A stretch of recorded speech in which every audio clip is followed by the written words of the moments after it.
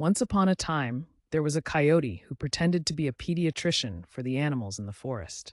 Instead of helping them, he manipulated their feelings to get more money.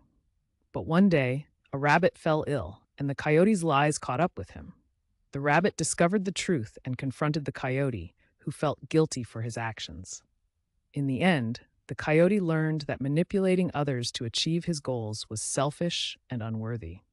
He apologized to the rabbit and returned the coins, realizing that being kind and honest was the true path to happiness. And so the coyote and the rabbit became friends, living in harmony and mutual respect.